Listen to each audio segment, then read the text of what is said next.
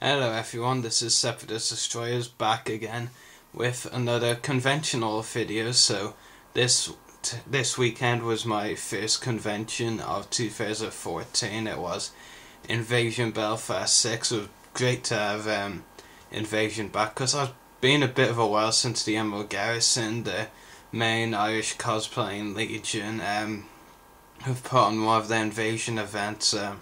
Last one I attended was in October 2012, I think. I attended two that year. One in Belfast, one in Dublin. Then they had a break last year from the Invasion events to focus on one of their other shows. So it was good to have Invasion back. Wasn't a big show, probably. There was a bit of a Keenan merchandise store, should I say. Well, I won't really say that, but it felt a bit empty. There was lots of displays and sets, though, including a few new ones, which was pretty good.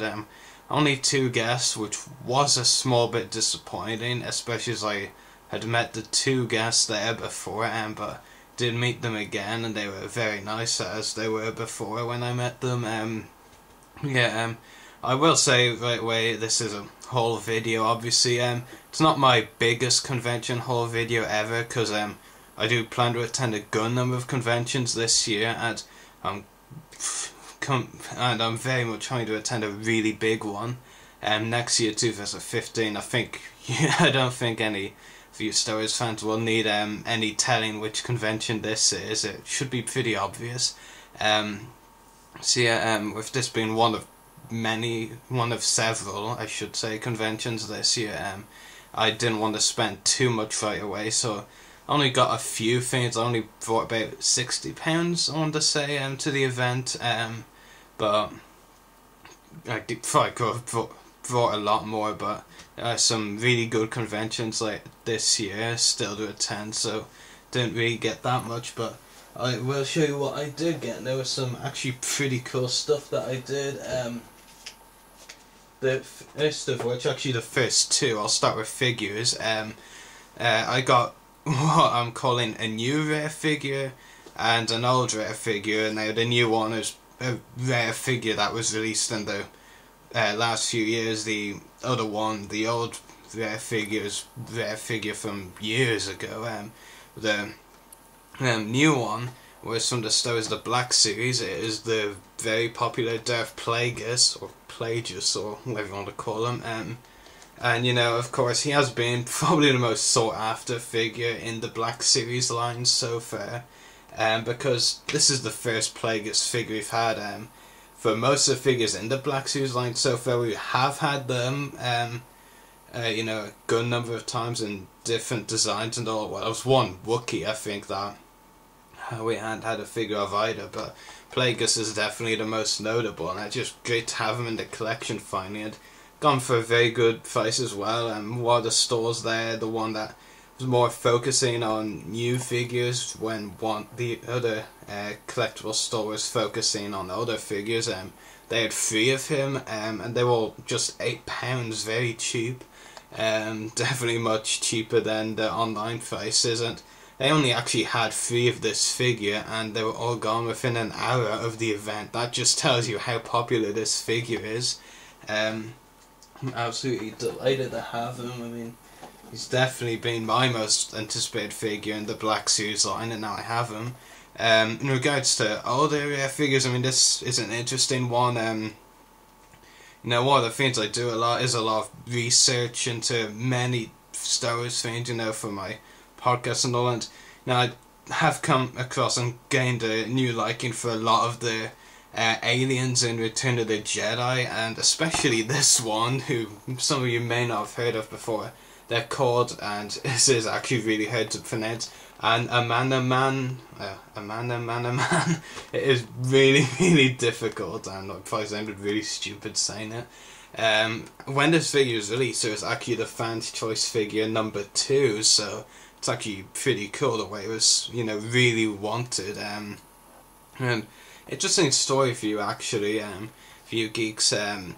The actress who played this creature in Return of the Jedi is currently the cinematographer on the new Doctor Who series. So there's a bit of an interesting trivia for you. Now, it's kind of a creepy figure if you think about it. I mean, the alien itself, not so much, but look at what comes with. You've got a staff with skulls on it, and you've got a kind of decomposed body, I want to say. And you also actually get Salacious Crumb as a pack-in.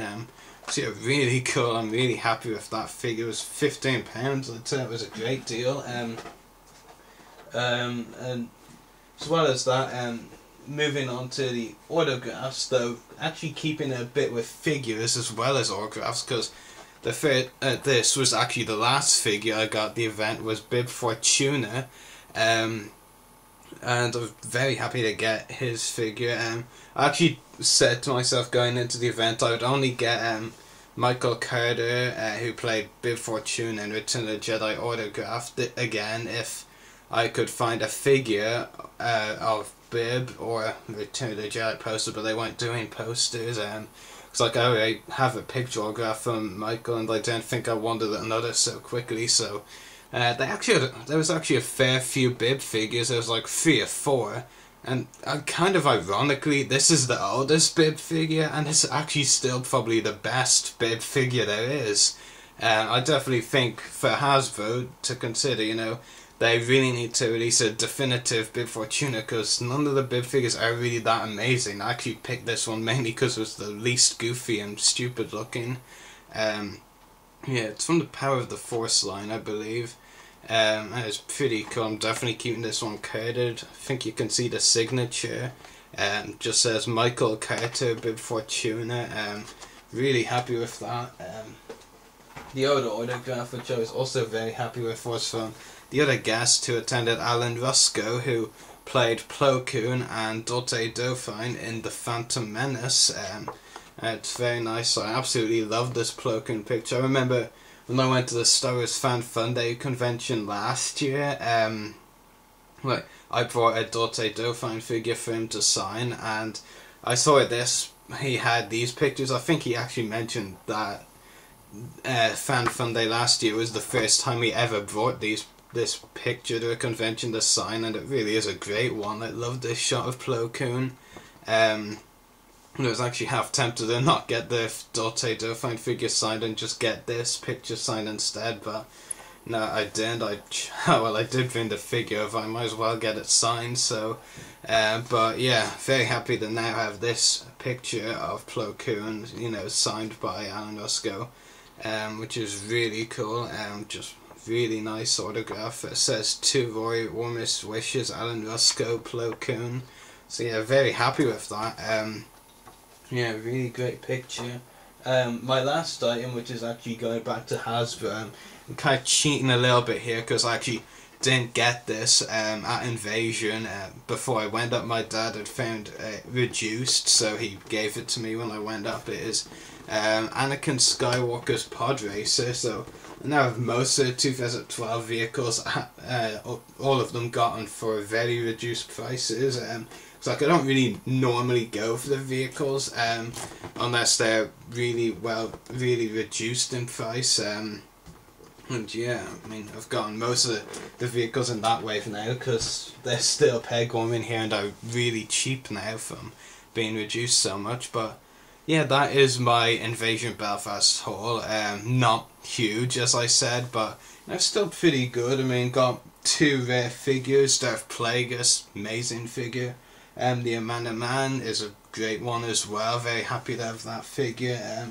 The Bib Fortuna figure I got signed by Michael Carter is very nice. And a great autograph figure in my collection. Plo Koon picture signed, very cool. And the Anakin Skywalker's Pod Racer, very nice as well. So yeah, very happy with everything I got at Invasion Belfast. And definitely I hope, well, I don't think I really need to hope because I know there'll definitely be some really great more convention hauls to come. So thank you very much for watching, and may the Force be with you.